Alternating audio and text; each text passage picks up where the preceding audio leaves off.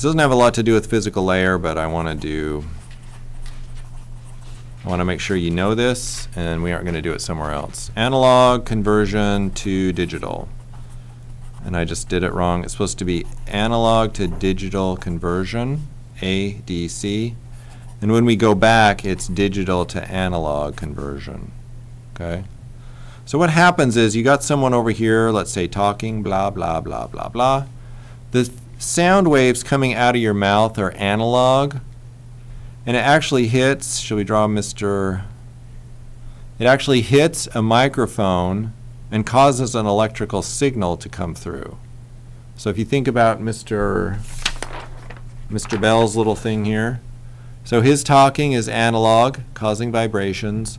It vibrates something in here in this microphone, and it creates an electrical signal on this wire.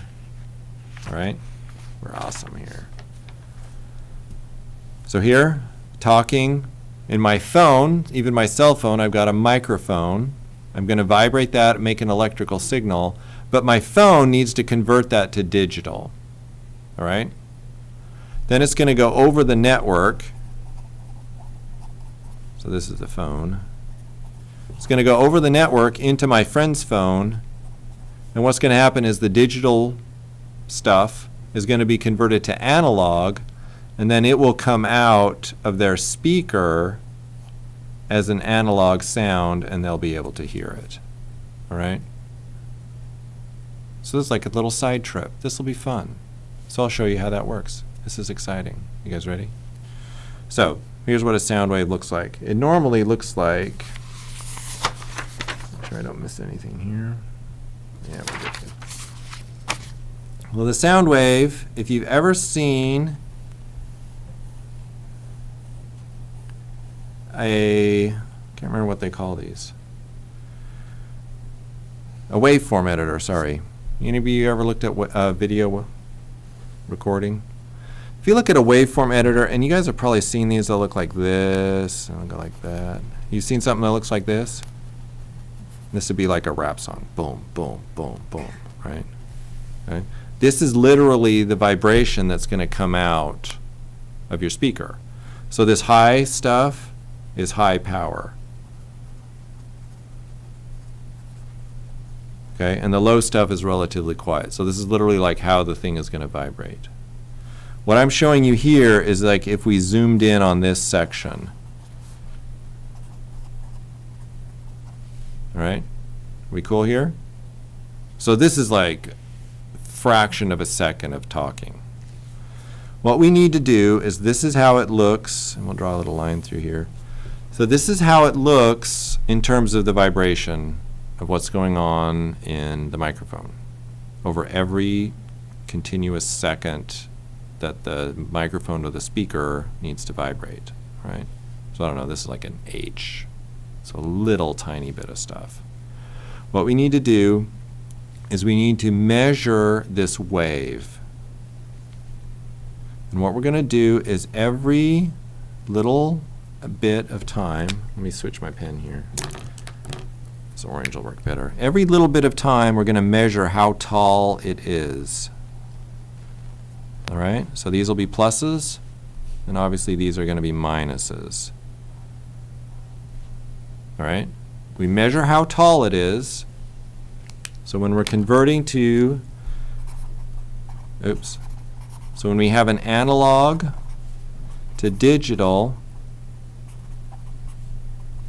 we measure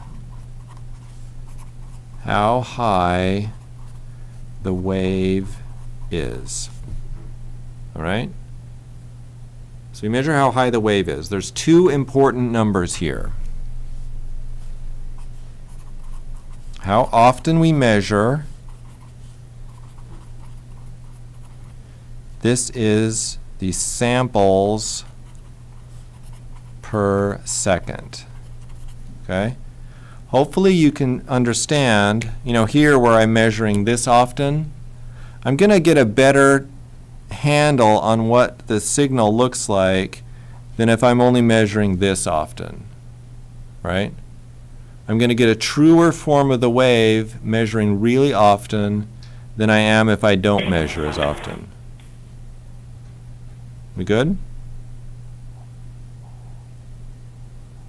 So it's just not going to look exactly like it if I don't measure as often.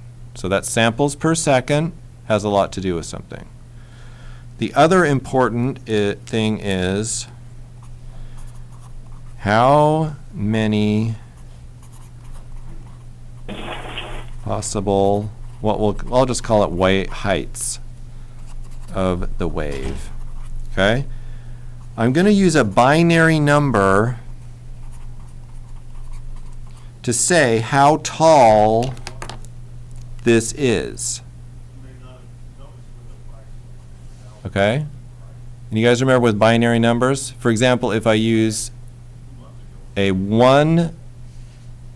binary field that is size 1, how many heights can I store in there?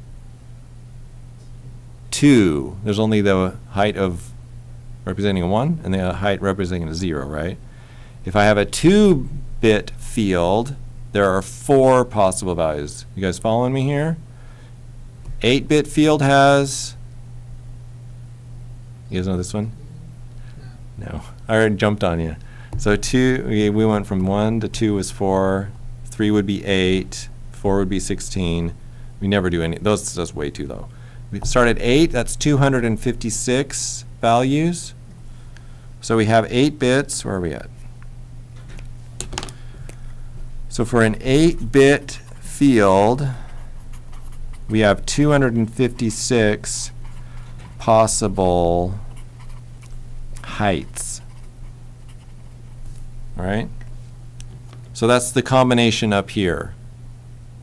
That's going to determine, right? If we only had, I don't know, if we had 4 possible heights, you're not going to look like this wave. Doesn't matter how many times a second you sample. You seeing that?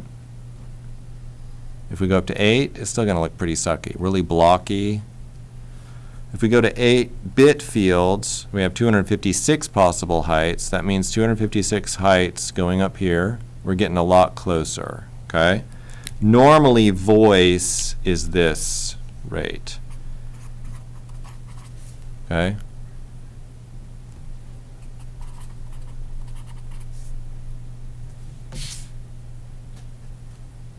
Where am I at? I have that on here. Oh, audio CDs. For an audio recording, they normally use 16 bits. Okay?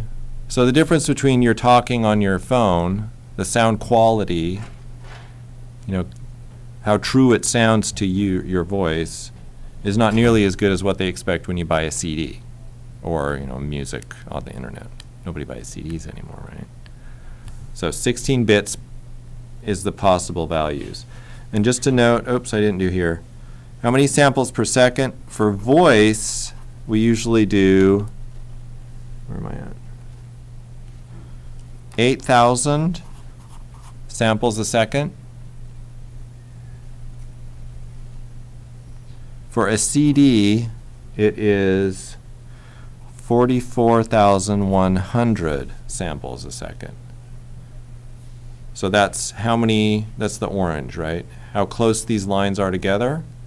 So if you notice a CD, they're really close together, and there's lots of different values they can have for those. For voice, it's further apart, and there's not as many values. They just don't expect voice to sound as good. So that was fun. If I'm going to go back, so if I want to go from digital to analog, what I'm doing is I'm representing, remember, I have an 8-bit field that represents this sample, an 8-bit field for this one. See how I'm trying to get them all? 8 bits, 8 bits, 8 bits, 8 bits. And so I line them all back together, and I reconstruct it by making, you know, how tall the wave was at each point. Oops. You seeing that? And then we do a smoothing pattern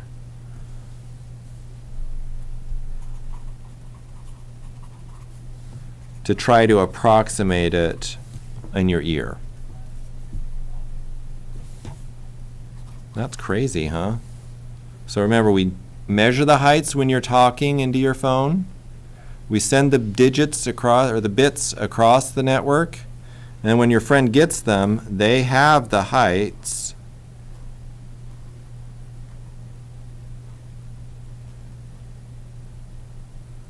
And they have to reconstruct what your voice sounded like. Are we groovy here? Come on, this is so awesome.